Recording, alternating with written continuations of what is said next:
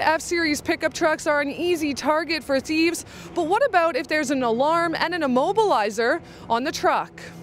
A Black Mountain resident captured thieves canvassing his neighborhood and stealing his F-350 truck right from his driveway.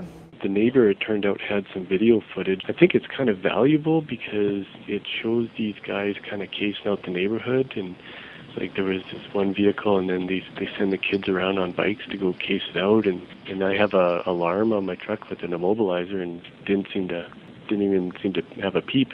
25 Ford F-Series pickup trucks were stolen from Kelowna in between January 8th and February 24th. His truck was stolen just after midnight on February 24th, and a few hours later, he went searching for it. I just drove around my own neighborhood.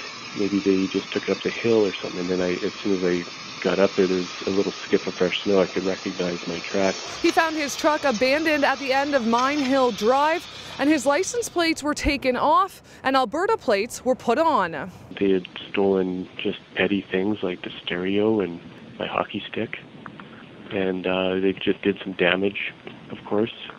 He hopes to be just as lucky with finding his hockey stick. For Castanet News, I'm Alana Kelly in Kelowna.